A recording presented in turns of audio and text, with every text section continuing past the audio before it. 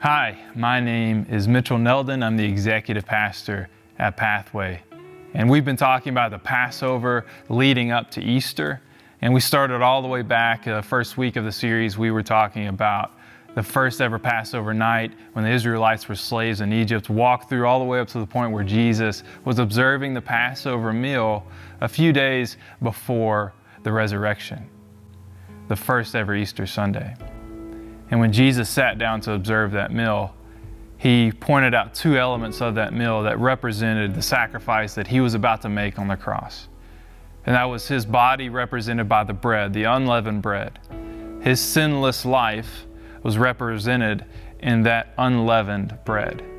And he took the cup and the wine, and he said that this wine represents the blood that he's going to shed.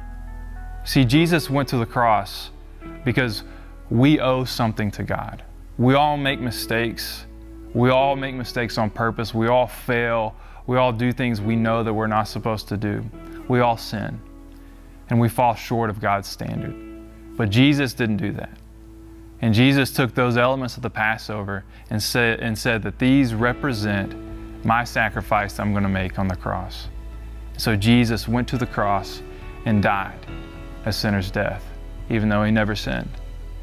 And he was placed in the tomb. And when he was placed in the tomb, nobody expected what was going to happen that first Easter Sunday. He came back to life. And through the cross, and through him coming back to life after dying on the cross, he not only paid our sin debt and took the punishment that we deserve because of our sin, but he was also resurrected and beat death as well. And because of that, when we have faith in him, we can have a relationship with God. We can have a covenant with God, which is very, very similar to the covenant that the Israelites had that was represented in what happened that first Passover night in Egypt.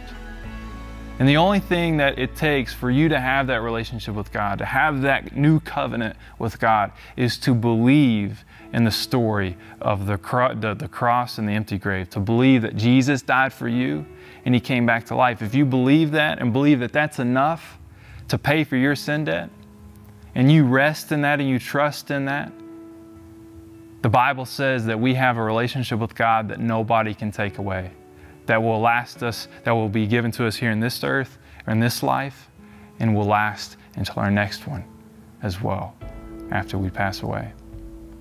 And that's a powerful message that we look to on Easter weekend, that we look to Jesus dying on the cross for what we've done, but was resurrected and beat death as well.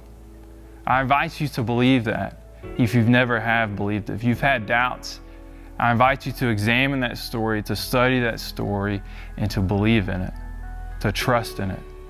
Believe in it that it is enough for you to have a relationship with God. If you have questions, we would love to have a conversation with you. We would love to try to answer your questions. You can go to pathwaybaptist.com/connect. The staff will reach out to you if you reach out to us that way. And we would love to have the opportunity to talk to you about what Jesus has done for you.